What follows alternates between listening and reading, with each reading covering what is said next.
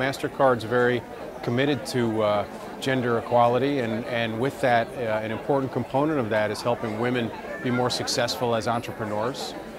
We've developed a number of products that are specifically intended for female entrepreneurs to help them be more successful in starting and growing their businesses, to help them get access to resources that can be particularly helpful in growing a business, to get access to other female entrepreneurs as mentors and coaches to help them grow their business. And this is something we're committed to not just here in the U.S. but around the world. And I'm going to get you out of here on this.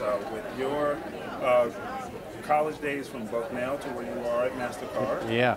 Can you just talk about some of the things? Give me one tip that you've learned in your journey. One tip that I've learned in my journey is to be open to opportunities, because you think you might know what path you want to follow, but the path that you set out for yourself at the beginning is very unlikely to be the path that you actually end up going down. And the one you end up going down can be a lot more rewarding and a lot more fun and a lot more exciting. The Tall Boy Experience.